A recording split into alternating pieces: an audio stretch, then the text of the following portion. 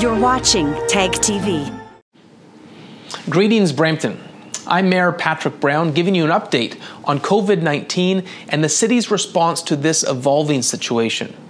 We have closed all city services, all our recreation facilities, the Rose Theatre, but we've maintained critical services. Social distancing is an important tool to combat the coronavirus. We can't take this lightly.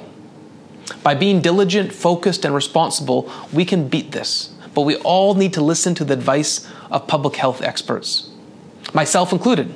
Last week, prior to the travel advisory being issued, I was traveling with my family, and out of an abundance of caution, I have been self-isolating myself and will continue to do so for the 14-day period. I'm feeling fine, and I'm committed to keeping you updated.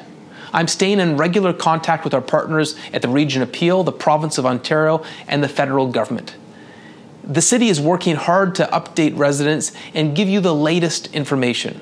You can visit brampton.ca/COVID-19 to read all of our frequently asked questions on transit, March break, taxes, and facility closures.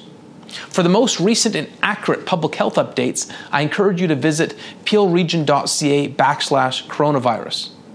And on Wednesday at 5:30, the city will be hosting a tele-town hall at 5:30 p.m. in partnership with Peel Public Health and the William Osler Health System. Please send your phone number to letsconnect@brampton.ca to RSVP. And we're going to be calling all our list of phone numbers in Brampton to make sure you're informed.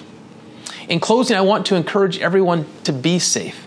Follow the recommended hygiene practices and don't panic buy. Please support those around you and our vulnerable communities. A donation to the food bank or helping an elderly neighbor by doing their grocery shopping is all helpful. Together we will get through this challenge as a country and as a city. Thank you.